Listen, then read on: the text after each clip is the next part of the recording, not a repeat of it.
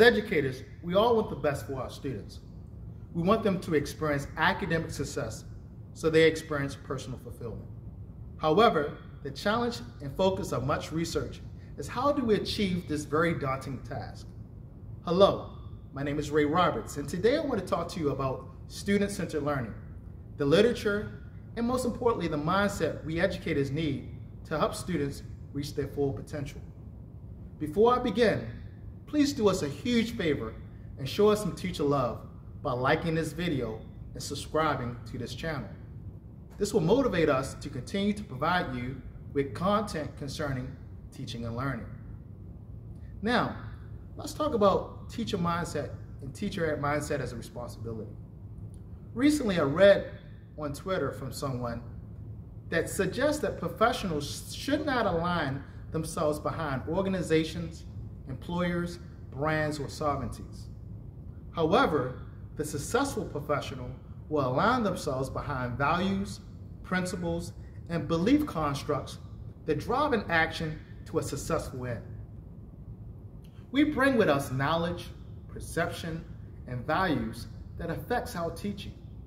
Sometimes these beliefs can advance our students' cognitive abilities, and other times, if we're not careful, our beliefs can stabilize and even make static their thinking.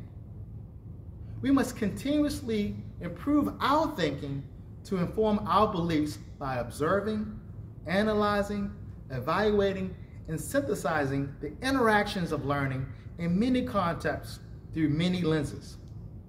This means the teacher must be a researcher. This effort means the teacher must become a researcher in the classroom.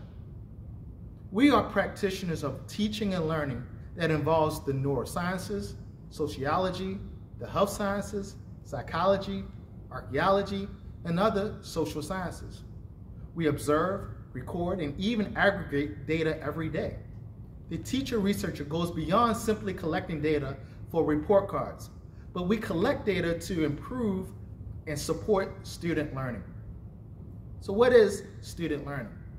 Well, student learning is a focus on individual learners, their experiences, perspectives, backgrounds, talents, interests, and capabilities, also their needs, with the intention of engaging in teaching and learning experiences that can increase the possibility for the natural occurrence of transfer.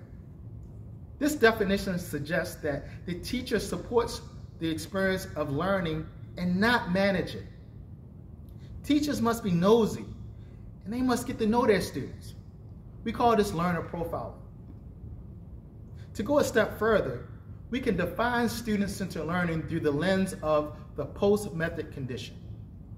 The post-method condition is a three-dimensional pedagogy that gives educators a moment to think about the appropriateness of the methods, approaches, and mindset we teachers use before engaging students.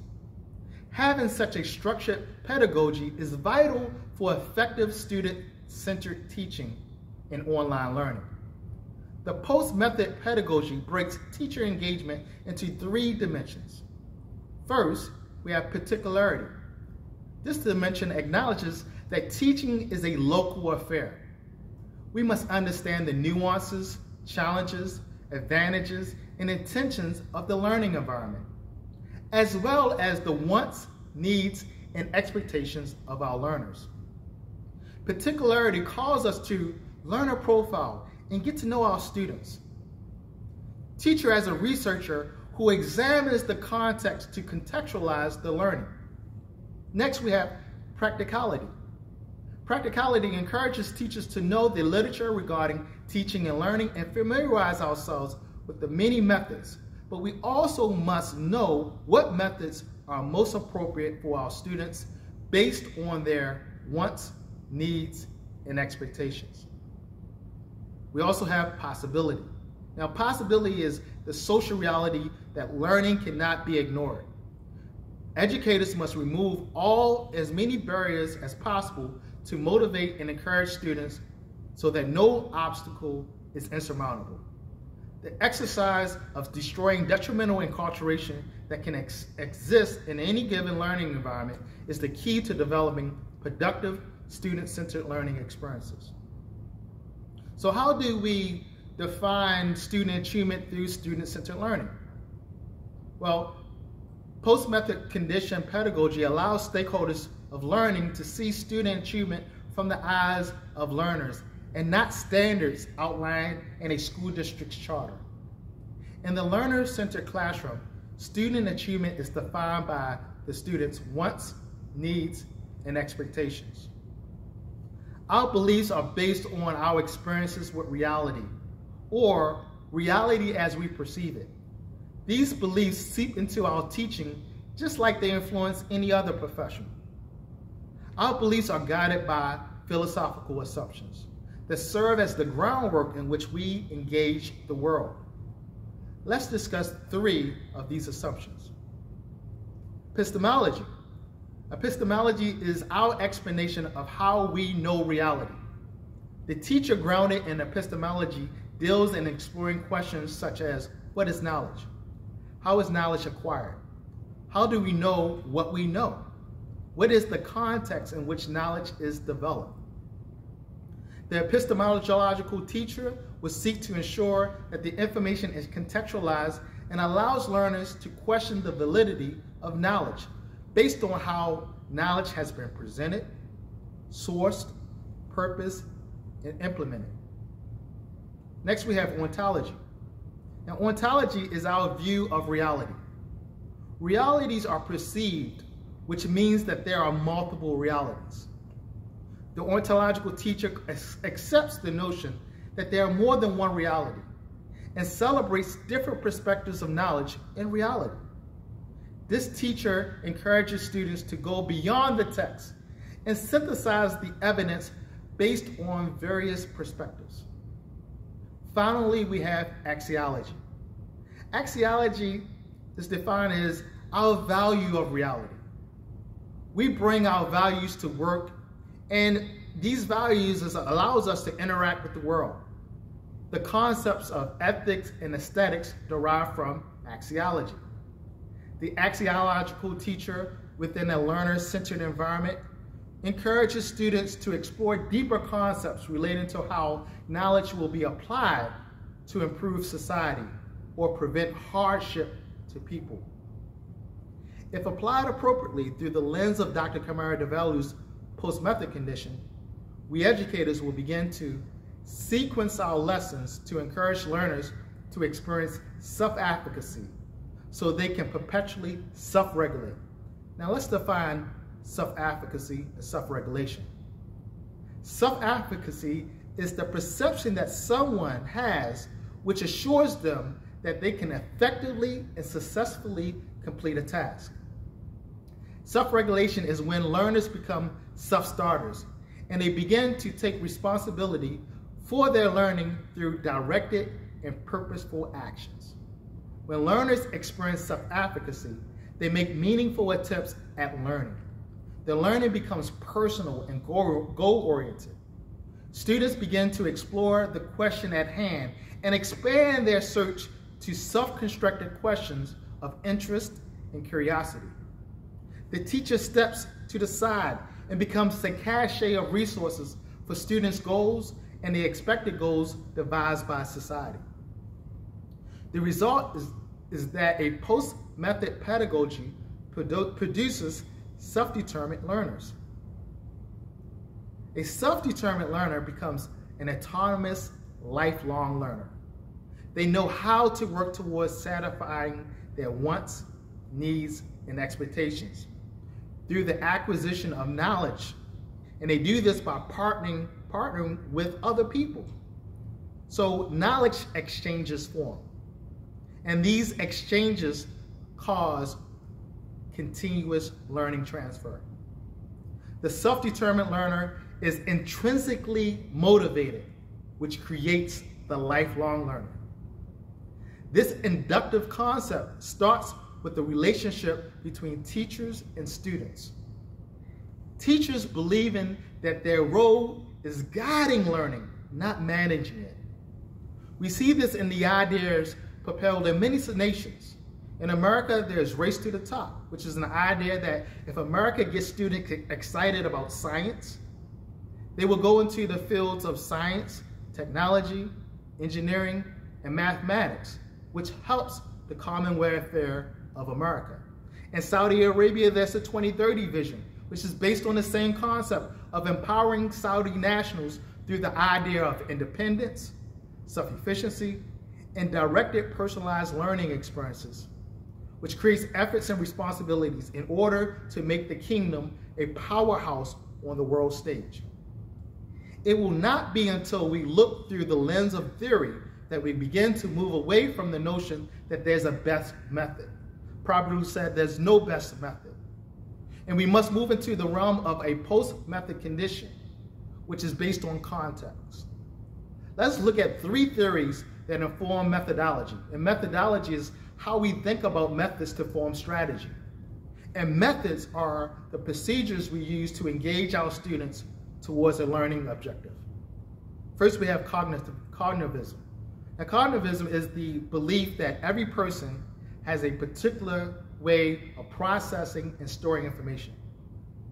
Dirksen says we store and retrieve information like we organize our closet of clothes. Everyone organizes their closet a little differently.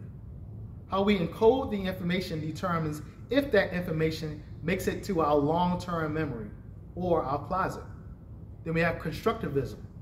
Constructivism is the foundation of learner-centered education. Constructivists believe that knowledge is an internal occurrence that is developed through social interaction. Social interaction is the seed for learning and the formation of knowledge because we negotiate, assimilate, and accommodate with an intended purpose that addresses our intrinsic need. Through these personalized learning interactions, we learn so we can thrive within our environment. Finally, we have humanism. Humanism is a theory that states that people cannot be taught. People teach themselves, and learning can only be facilitated and supported by others. Remember, earlier we talked about self-determination and self-regulation. It is humanism that introduced these concepts that support student-centered learning. Just to throw in a curveball, I want to add some information or some beliefs of Dr. Diane Larsen Freeman concerning teaching and learning. Dr. Freeman's primary position is based on complexity theory. Complexity theory is the study of complex, dynamic, and adaptive systems. And learning is definitely complex, dynamic, and adaptive. Dr. Freeman's ideas on complexity theory in relation to teaching and learning promotes student-centered learning and in many ways supports the post-method condition. She believes that playing a game has a way of changing the rules. This thought speaks to both epistemology and ontology. It also speaks to axiology. It also challenges teachers' beliefs. The principles of complexity theory relating to teaching and learning can be simplified in adaptiveness, iteration, and emergence. We must be able to adapt to the learning conditions, which are the demands of the systems we teach in, and the students' wants, needs, and expectations. We must also teach students to adapt to the demands and the challenges of an unexpected life. Often this means we must know when to let go and encourage our students to do the same. We must provide iterative practice that allows our students to experience, therefore construct their learning from many different perspectives, conditions, and modifications. Lastly, we must understand that learning is emerging, and it occurs when it occurs. We simply must be patient, reassuring, and reflective, so we are continuously applying the most appropriate method. Finally, the purpose of today's discussion was to talk about how we form and modify our teaching beliefs to support student-centered learning. However, it would be unfortunate if I did not offer some insight onto how student-centered learning can be applied in the context of online learning. Technology supports student-centered learning. Online learning specifically serves to promote student-centered learning. Students must experience self-efficacy to be successful online. They must be comfortable with the technology, which includes both the hardware and the software they are using. Teachers must work with the education technology administrator to ensure they select the most appropriate hardware and software that streamlines the ease of use. Teachers must ensure that they provide as many resources as possible on the learning management system, the LMS, to allow students to clarify instructions and content, confirm the content, visualize the content, hear the content, and practice the content. Teachers must be assuring at all times while teaching online. All communication should be positive and affirming. The teacher's tone must be friendly. Teachers must make themselves available via email, text message, or the LMS chatting system. Some schools and universities even offer a 24-hour tutoring and help desk to help students. Also, remember, the goal is to create students who experience self-efficacy, self-regulation, and self-determination. And there's some applications that help you do that, such as Google Docs, Padlet, Kaggle, Flipgrid, Kahoot, Verso, Monosnap, Socrative. There are many apps that help students with problem-based learning, task-based learning, cooperative learning, and even living classrooms. Well, I have given you a lot to think about.